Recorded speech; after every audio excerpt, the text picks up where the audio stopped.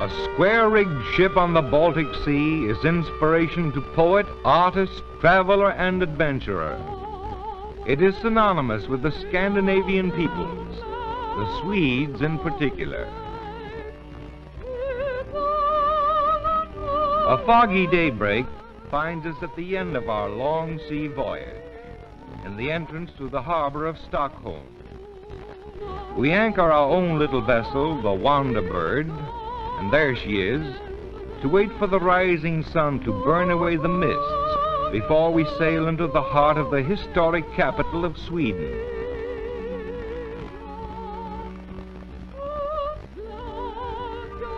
Stockholm is a city of islands and canals, which has given it the name of Venice of the North. On our way, we passed the famous Nordiska Museum and are soon gliding toward a veritable forest of masts that rise from the decks of scores of sturdy, weather-beaten sailing ships that have come home from every corner of the stormy Baltic and the seven seas. Here, their wings folded for a brief rest, they leisurely exchange their cargoes, soon to spread their gray sails and drift away again to keep up the traditions of their ancestors. Stockholm harbors one of the last commercial sailing fleets on Earth.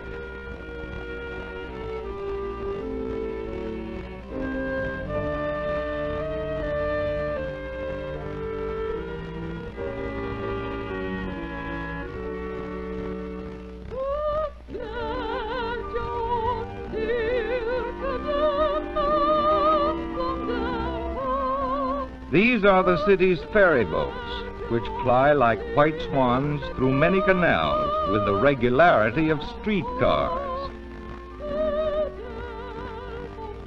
Stockholm is built largely on about 30 islands and is sometimes called the city between bridges. From atop the towering spire of the City Hall, we get a gull's eye view of this metropolis of the North. Its occupation dates back 1,000 years.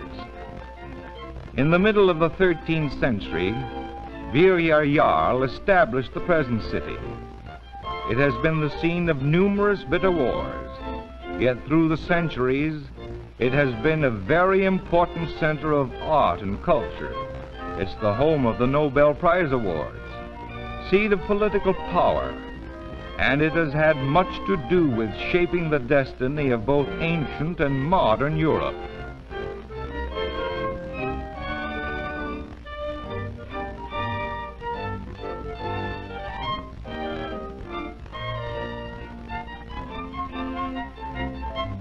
In certain respects, the city is ultra-modern. Modernistic is a more appropriate term. These are apartment houses, each with its own balcony and separated by plain but artistic partitions.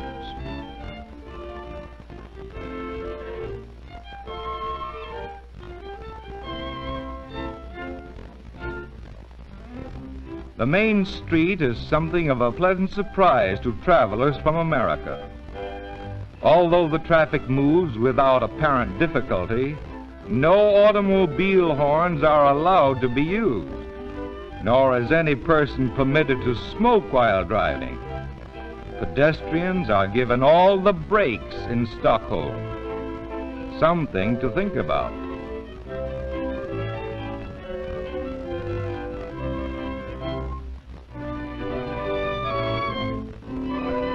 Here's a familiar sight, though. The toy balloon has the same appeal to little Swedish boys as it has for all other little boys.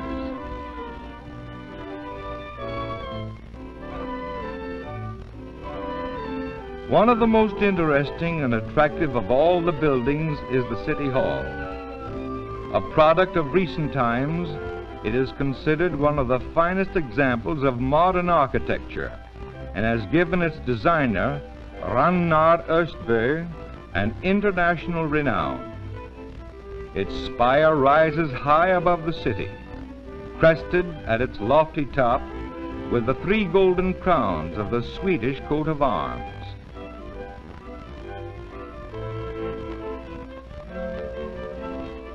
Its picturesque colonnades, with their artistically symmetric shadows, fascinate all who see them. Surrounding is an attractive park, at the edge of which the blue waters of Lake Mälaren flow out to the Baltic Sea.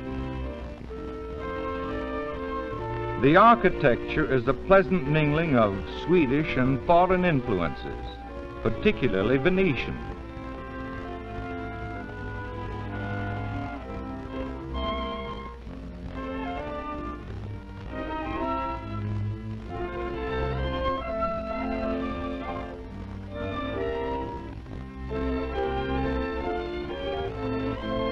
Here is that part of Stockholm which has given it the title Venice of the North. Its many waterways that wind through the unique archipelago on which the city is built are amazingly clear and clean. The city's very modern sewage disposal system keeps the water entirely free of pollution. The old town, of which we here have a lofty view, still retains many medieval features and is rich in native picturesqueness. Even its open-air marketplace, where everyone comes to trade, still occupies the same site selected for it by the city's original founder.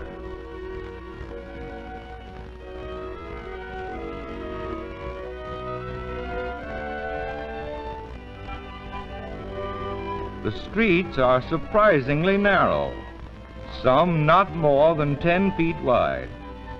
These are necessarily closed to all forms of traffic except pedestrians.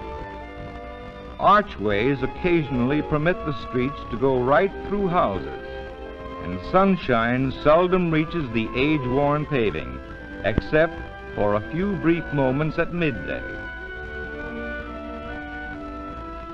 Stockholm also has its own variety of Coney Island. It is called Tivoli Park.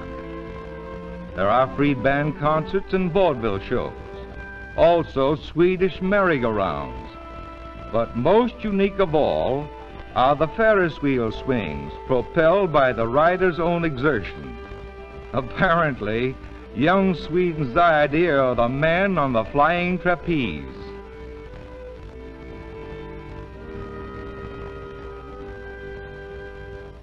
However, for those who like the more serious and artistic, this government-owned national theater presents drama enacted by Sweden's foremost actors and actresses.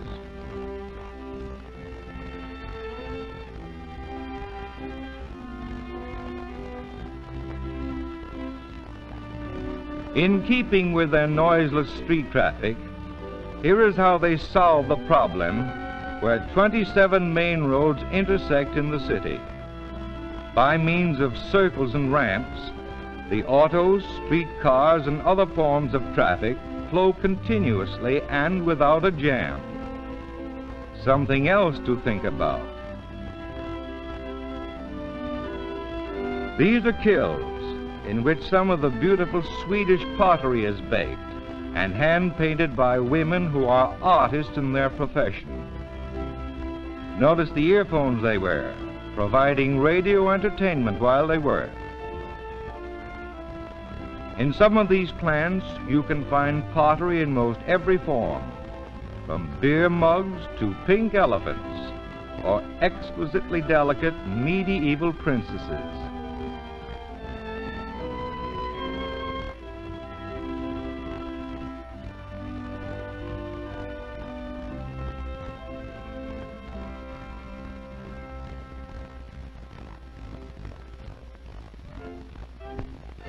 Then, to top off an afternoon in typical continental fashion, we have tea or something stronger at one of the attractive terrace cafes and watch the folks go by. Perhaps we may be fortunate enough to witness that ever-thrilling and fascinating display of military pageantry, the changing of the guard and the trooping of the colors at the King's Palace. Led by the best band in the land, whose militant music make something within one keep step, they parade past. There is nothing quite like it. For foreign visitor and native alike, it always has the same irresistible allure and fascination.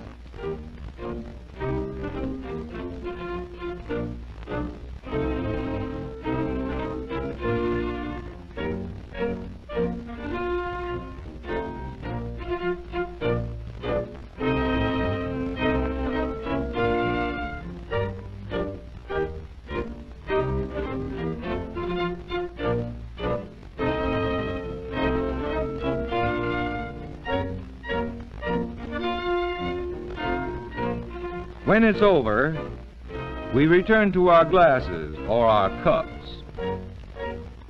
Somehow the day has slipped away into that limbo of things not forgotten. Night is settling on the medieval spires and blue canals. Most of the busy little craft that through the day had chugged or glided along the winding waterways have come to rest in their own respective anchorages.